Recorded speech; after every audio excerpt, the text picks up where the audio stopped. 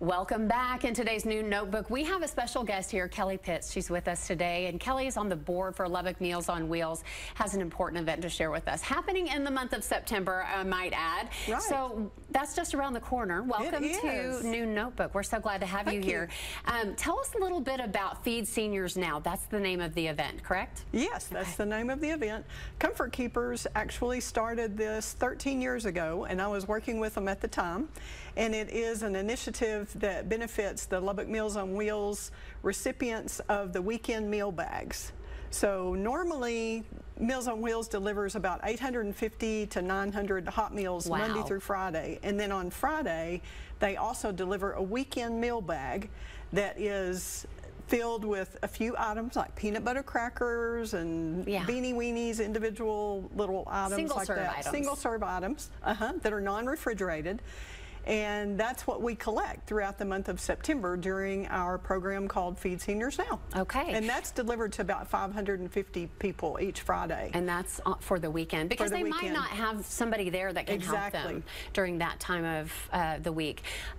So how much goes into this? I know that takes a lot of groceries. That takes a lot of non-perishable, single-serve items. Absolutely. And how many people volunteered to put this together? A lot of work.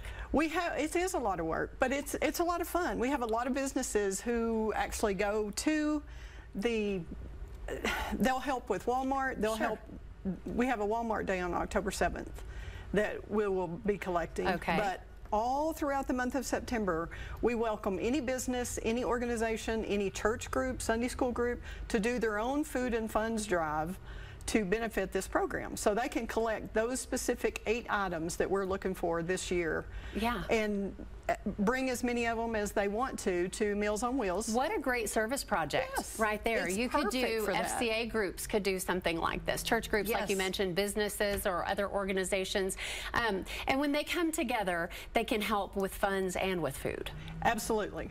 Because funds last all year long. Okay, absolutely. We did have a problem last year. We had so many items that it was difficult for storage, because that's why we've kind of limited the number of items, and we're getting more protein in the items so that we don't have boxes and boxes of chips that are full of air. Right, you know? So we're trying to narrow it down so that we have enough storage room, because it was... Absolutely. And there's the nitty-gritty right there, everything you need to know.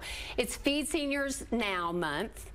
And this is where you can be part of it all by donating those perishable single-serve food items at area Walmart locations. That's from 10 a.m. to 7 p.m. daily. These food items will be used for weekend meal bags delivered to folks with no one to help them on the weekends, just like Kelly mentioned.